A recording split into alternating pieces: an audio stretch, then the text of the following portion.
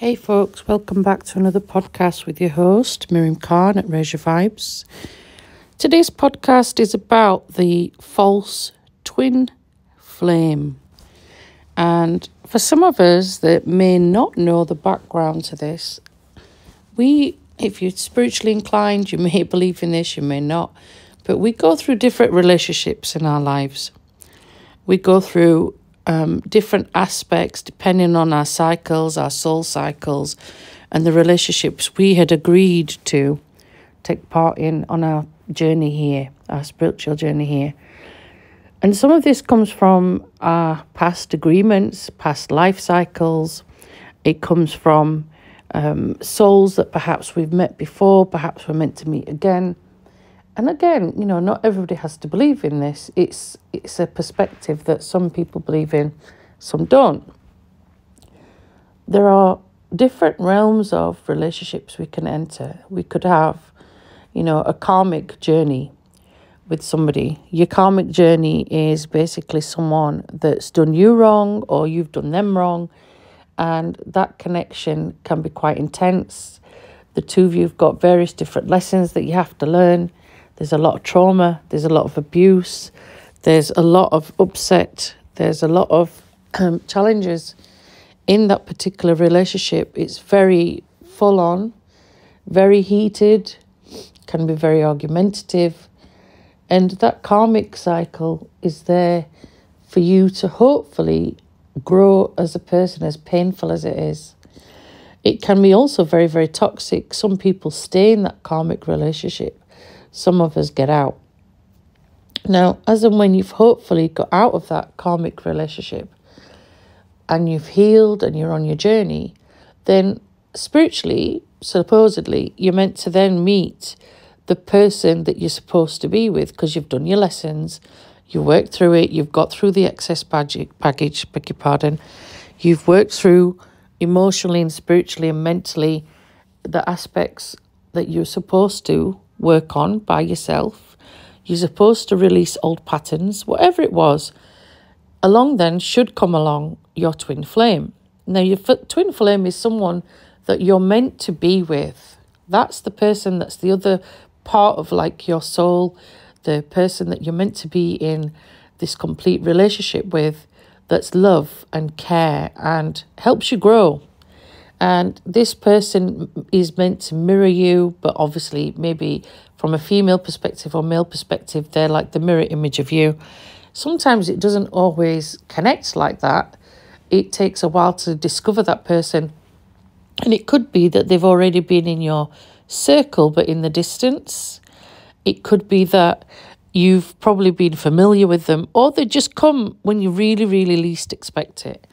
And sometimes when we're in these karmic relationships and we're healing and we're going through that different journey, we try very hard to find that twin flame. We're desperate to know who that person is. And sometimes we don't. Sometimes we really don't care. We just think, look, I need time and I need space to myself, and I'm not going to be rushed. I'm not going to be pushed into a relationship that doesn't serve me yet, when the most important relationship to me is the one I'm having with myself. And obviously, lots of people will be in different scenarios in regards to that personal journey. So when you least expect it, along comes this individual who you really and truly believe is your twin flame. It's only at the end of that journey that I think you wake up and realise, hold on a minute, this person was not what was on the tin, They appeared to have all the qualities and the traits of a twin flame, but actually in reality, they're not. So when that, relationship starts, if you're thinking about how can I spot someone, how can I be wise about this, what I will say is, and from personal experience, it's something you do have to go through. It is something you do have to experience and wake up from. And walk that path, because it is a lesson, a big lesson of growth, and a big lesson of, have you learned certain things from your past? So when this person comes in to your life, it is going to feel like lots of love bombing, lots of love, lots of ascension, lots of saying the right things and saying things that you don't normally express to anybody else. So your deep, hidden, not necessarily secrets, but hidden parts of you, the spiritual parts of you. Maybe there's certain characteristics you're looking for in a partner, or you've got certain beliefs of past life, whatever it is, there's something hidden that you've not expressed with anyone. This individual seems to know. And they mirror all the hidden parts of you spiritually that you had not shared with another soul. And so you believe that they are, in fact, your twin flame. They know spiritually things about you that you've not shared with others. They might know past trauma. They might know elements of it. They might know things from a spiritual level that you haven't shared with anyone else. And initially, there is trauma when you meet this twin flame. Initially, or so you think, anyway. So initially, there is trauma. And the thing is, you don't realize it, but a lot of trauma starts to resurface. So things from your past that you didn't quite close the door on, trauma-wise, it might be in countries you've gone to where something has happened to you. It might be specific places, certain memories, all things in the past, in your past life that triggered you, and you didn't quite fully heal from it. It was like there's still a splinter there of pain. And this so-called twin flame, when in fact it's a false twin flame, does everything they can to trigger that trauma. Now, initially, it is very, very painful. And initially, you're thinking, why the hell am I going through this? Why the hell am I hurting on such a deep level? You come to a realization that that trauma has to be released. It might be a small splinter that you didn't realize was still embedded under your skin and under your heart and under your soul. And it had ramifications because clearly that part of you still wasn't 100% fully healed. It might be there was still that 1% where there was trauma. And as you're going through this, the other individual, the false twin flame, has similar occurrences happen to them. Now, you as an empath, as someone who's genuinely on the search for that twin flame, doesn't want to obviously go through pain, but understands that this is part of your healing journey and understands that this is something, okay, I don't like this, but I'm surrendering and I'm letting go. It's something I have to go through because in order for me to be completely happy and completely okay with myself, this is something I have to go through. It's part of my cycle. It's part of the lesson. It's something that's come from God. Whatever your faith is, whatever your belief is, it's something you're having to experience. And so you go with the flow. You surrender. You let it be. Now, the thing is, you'll notice that this keeps happening again and again and again. The cycle keeps occurring. The triggers keep occurring and they become more frequent. And that relationship that was of love, that was of tenderness, that was of care, initially, slowly, very subtly, very slyly, the mask of the so-called twin flame slowly starts to fall off. Now, there are times when we observe as an empath, we observe as somebody watching this occur, and we notice that there are changes within our own soul. Our soul is, shutting off. Maybe our soul is suffering. Maybe our physical body is suffering. For example, you could be keep getting a cold, flu. You could be worn out. You could be drained. You could just feel exhausted. No matter how much sleep you have, you just feel exhausted. You don't have the energy to do anything. And this individual shows some narcissistic tendencies, which I've talked about in another podcast. But your body starts to take on battle after battle after battle after battle. And you start to realize, slowly but surely, that this is not really a twin flame soul, twin flame partner. And it takes time for that mask to really and truly fall off this individual that you're with. And if you're somebody like myself, you need evidence. You need to hold them accountable. So you will, in that relationship, at times address issues, address situations that occur. And each time with a false twin flame, who, remember, is meant to be here on a spiritual journey with you, they're meant to be here to do, part of a particular spiritual journey to help you both grow, to help the world. Whatever that spiritual message is or spiritual journey is, it's meant to be one of balance. It's meant to be one of give and take. And it's meant to be one of harmony. Of course, there's going to be things that trigger you, but it should come from a place of love. And with the false twin flame, initially it starts like that. They bamboozle you, they bamboozle you with the words, with the phrases, with the past life scenario. They bamboozle you with things that you want to hear and, cover and mask, because they're very good at manipulation. A lot of them are very good covert narcissists. So they mask who they really are. They're very good at pretending. And some of them should get friggin' Oscars for the way that they perform. But the thing is, the mask falls off, as I said. And the mask falls off because this individual can only keep that pretense up for so long. The person that they're with starts suffering, starts to feel drained, starts to feel whole spectrum of emotions from, betrayal and to very hard disharmony. For that person who's in that relationship with understanding that this is manipulation, totally understand and feeling this is not the relationship for me, this is not my twin flame. And it can take them a long time to really focus on the red flags, because when you're in that relationship and it's one of love and it's one of tenderness and it's one of care coming from the other individual, that is, not the false twin flame, the person that's got these sort of tendencies to pretend, you're invested. So it's not that easy for you to walk away. But believe me, the red flags are there from that false twin flame. And the other individual give them chance after chance after chance because they're invested. They've invested love and time. They want to see that relation grow.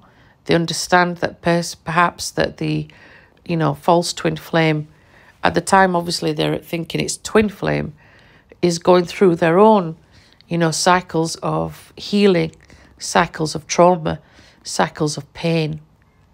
They understand that because they're an empath. That's why this false twin flame has selected them. But deep down, the reality is this other individual is like a sociopath. They're out to destruct. They're out to destroy. So they will do things subtly. They will do things half-heartedly. They have no intention of integrity. They have no intention of accountability.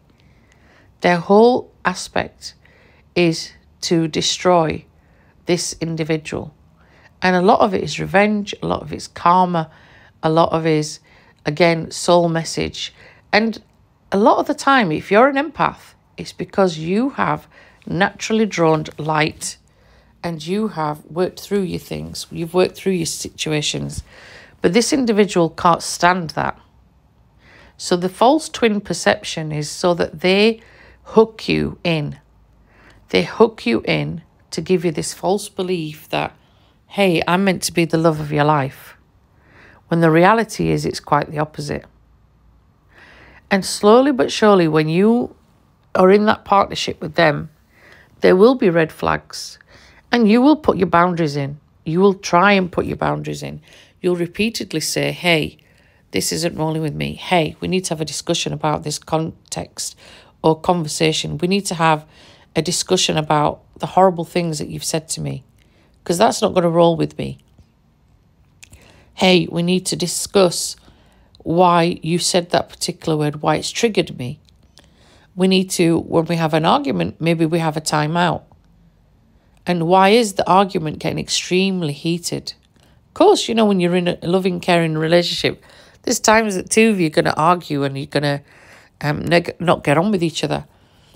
But when it's a false twin flame, you'll notice that the arguments become more and more intense because that individual cannot get you to be manipulated. You are starting to see the cracks. You are starting to see the red flags. You are starting to notice a lot of things, and you're stepping back and you're stepping back each time. You're taking your energy back, and perhaps also you're detaching from that love. You stay in the relationship for the sake of that relationship, but actually you're questioning all the time, why am I there? Why am I still here? And for some of us, we have to learn the hard way. I certainly did. You have to learn the hard way. The false twin flame will keep almost like prodding you and prodding you and prodding you. A lot of the time they push you to want to leave, and it's a test. And sometimes it's a test of, will you stay with me through the difficult times? And sometimes that test isn't worth it, but it's part of that journey for your growth and your mindset, as difficult as it is and painful as it is. The false twin flame will keep appearing to be the love that you are missing.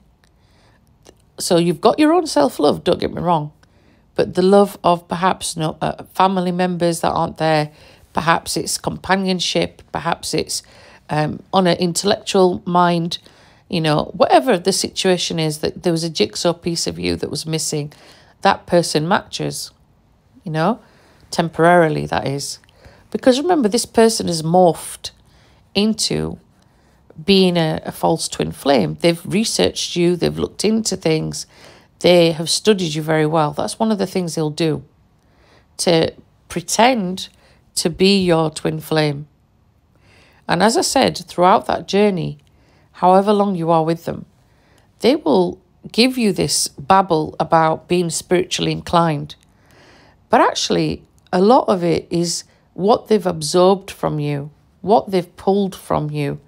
And they've gone away and done a bit of research, clearly, and then are spouting things that seem, as if it's coming from them.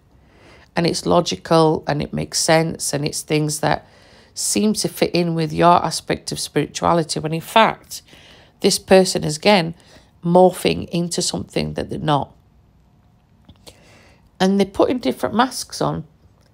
Masks of loyalty, masks of superiority, masks of being equal, masks of, love and warmth.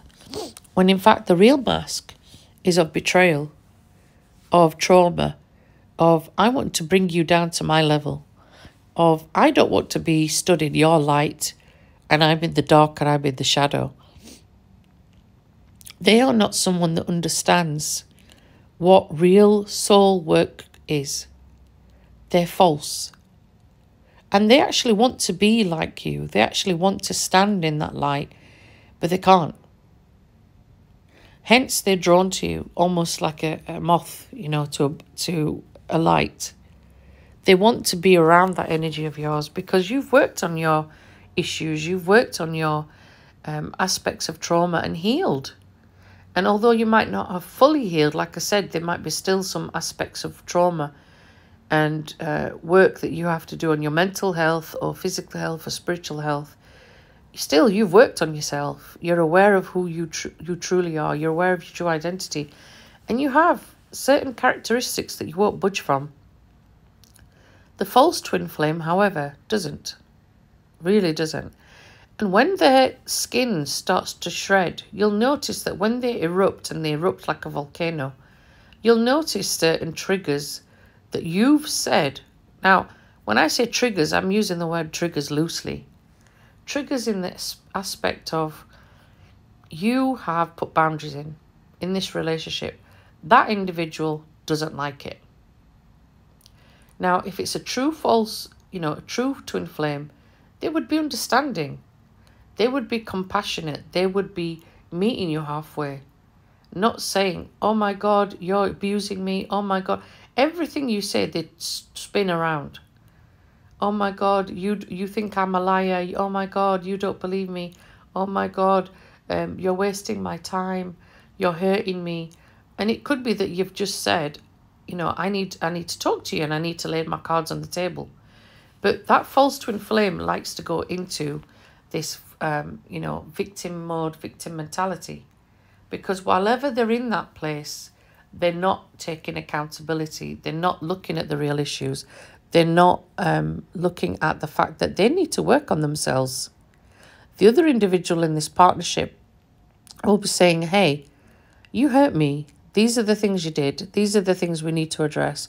And this is what we need to do to try to go forward. But that person doesn't want to hear it, clearly. They really don't want to hear it. They really don't want to work on themselves. And this is a big, breakthrough in that revelation. And the other individual in this partnership, which is likely to be obviously an empath, will have tolerated it for so long to the point where silence is often the best answer. And you walk away. That other false twin flame will do everything they can to prove to you that, oh no, I'm the love of your life, I'm the one that's meant to be with you, and you're the one that maybe ended things, but come on, let's work it out. They keep thinking you're going to go back because the different scenarios of the breakup in the relationship or the fights or the arguments, to them, they've discarded it and they treat you like trash. The thing is, you as a strong individual, as an empath, understand her and understand pain and understand upset, and you understand that in relationships you need space and you need time. So you're not all upset like they are. You've actually stood back to protect your growth. You've stood back to allow yourself to be at peace. You've stood back because you understand that we all need time to ourselves. That's the most important thing. And sometimes that's not easy to gather, but you need it.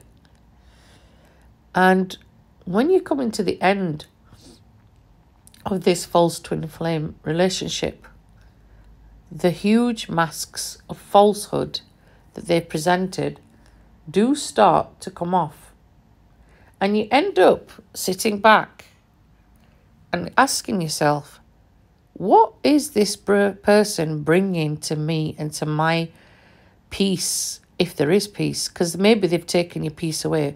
But what is it this person's doing for my soul? How are they enriching my life?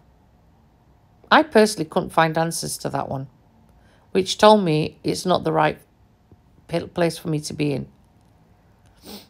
What is this person doing to nurture me, to help me grow, to support me?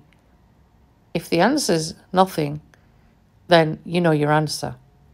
This is not a real twin flame. This is a false twin flame that's given the illusion that they are here to help you on that spiritual purpose and party and path, when in fact they're not. And when you sit back and have that realization and meditation and focus on this situation, you come to terms with the fact that it's time to let them go. And whether you realize you've done it or not, maybe subconsciously you have been doing for a while. You've been letting them go.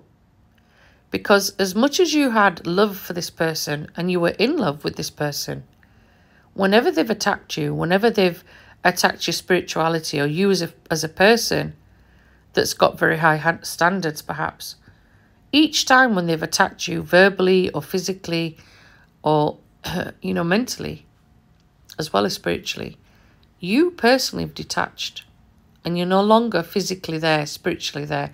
Your body is, your mind sometimes isn't. You're still giving the illusion to them that, yes, this is a relationship, we're in it, but actually you're not there. And that false twin flame doesn't even realise. They're going along, they think everything's hunky-dory, they think that, they're going to come running back to me. And I can carry on treating them like this because they're going to keep running back, which is not true at all. But they don't realise it. They haven't woken up to this reality that you actually have stepped out of the door and you're gone. And it's only a matter of time before the rest of you follows and pursuit. And believe me, ending a false twin flame relationship comes with its burdens. You will go into cold turkey mode and you will cut them off. Believe me, they don't like that. They don't like it. They'll pretend, oh, I'm going to be blocking you on various social media platforms. I'm not going to talk to you anymore. You're going to end up stalking me and You're the bad guy. Obviously, they change the narrative because they want to be in victim mentality. The reality is you're the one who's actually put the boundaries in. You're the one that's blocked them. You're the one that doesn't want that energy around you anymore. And you're doing it for your own protection. You're doing it for your own mental health and your own safety because you do not want that person around you anymore. You see your worth. You see that you need healing. You see that you need time to get over this relationship and time to step back and assess it and to understand and evaluate what that relationship taught you. But also you need to grieve. Grief is an important part. That individual won't be, but you will be. You'll be grieving, and sadly, there are things that you discover maybe about them afterwards that God wanted you to see. As painful as it is, as heartbreaking as it is, soul-destroying as it is, God wants you to really see who that person really was. Because at the time, you know, like I said, certain masks were on and now they've fallen off. And through your journey, you were meant to go through that. As painful, and believe me, as painful as it is, you have to give yourself time to grieve. And there are lots and lots of lessons that have occurred in that relationship.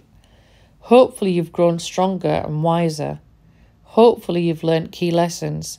Hopefully you have addressed issues in yourself that needed combating, needed looking at, you know. And some of your friends will say you've rushed into that, you weren't ready, whatever. But you know in yourself that relationship had to occur at the time that it occurred.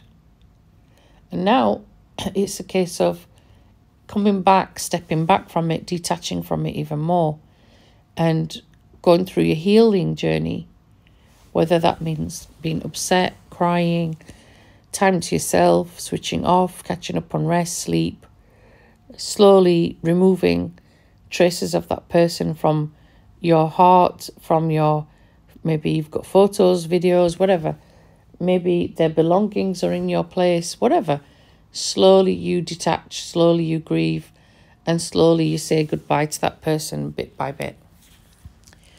The false twin flame, however, will be extremely angry and annoyed, and sometimes will also pretend that they're cool with everything because allegedly the breakup was on their terms, which it was obviously not. But they will keep spreading that falsehood. They will not really ever take accountability for who they were. They will not take accountability for the fact that they damaged individuals, and they meant to. And everything is almost like a covert narcissist style, switching it to you, switching it back to you, so that you take accountability. You're the one that takes that on your shoulders. The twin flame or the false twin flame won't.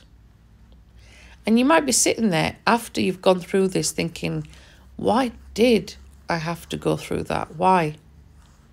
You know, this was someone perhaps you were going to marry. You've invested time with them. You've travelled with them everywhere. You were hoping to lay big foundations of togetherness, only for it to be pulled from you underneath, from, you know, like a magician when they pull the rug from under you. And everything you thought you had solid foundations for have just vanished. But you know, you sit back and you detach and you really look at the things that person wasn't who you thought they were. They were an illusion. And they're very good at mastering how to pretend to be something they're not. And that's what we have to wake up from and realise. That false twin flame journey triggered a lot of things that were unhealed in you. And it helped you grow, hopefully it helped you grow. Hopefully it helps you to keep healing. Hopefully it's helped you lay even more boundaries into your life. And hopefully it's taught you the word no more instead of saying yes. Because naturally they're drawn to empaths. So you've said no more. You've laid thick, boundaries and foundations. And you've said, this situation isn't going to happen with me. From that, you can hopefully then go on to focus on you and focus on healing. And what's interesting is that the minute that you have totally put that person out of your life, some things start to flow naturally for you, for your better. And things that you were meant to do a long while back, but whilst that person was around, their energy was muffling the synchronicities and the things that you're here to do. So you start to realize your growth starts again. Your life starts again. Of course, you've got to go through healing, and you have to go through, looking after yourself and re-grounding yourself, rebirthing yourself. That false twin flame, they're going to carry on because it's the only thing they know what to do. And like I said, they're a covert narcissist underneath it. So their ego will let them continue searching for another victim. But you yourself, you'd agreed to that soul lesson. And it's now understanding how you can use that wisdom to go forward and help other people. And that's one crucial thing that you have to learn. There's no regret. It's more about, what have I taken away from this? And, have I held on to my integrity? Have I been honest? Have I been truthful? Have I laid all my cards? Have I tried to make it work the best way that I could? Yes, you did. And now it's time to walk away, and it's time to say that I need to work on the relationship with myself. And that's what you sometimes get to. False twin flame, like I said, they were already onto another supply, and will pretend to others, oh yeah, I've disregarded them, they're not right for me, yada yada yada. They'll have their own narrative. Let them carry on with their own narrative, because you have your truth, and that's what matters. So an interesting podcast, an interesting revelation, and I'm sure there's many of you out there. Perhaps you don't realise you're still with a false twin flame. And if the real twin flame is meant to come into your life, then let it be. And if they're not, let it be. Because the best relationship you'll ever have is with yourself. Your true, authentic self. And don't let anyone ever compromise that. This has been Miriam Khan, Erase Your Vibes. Thanks for tuning in.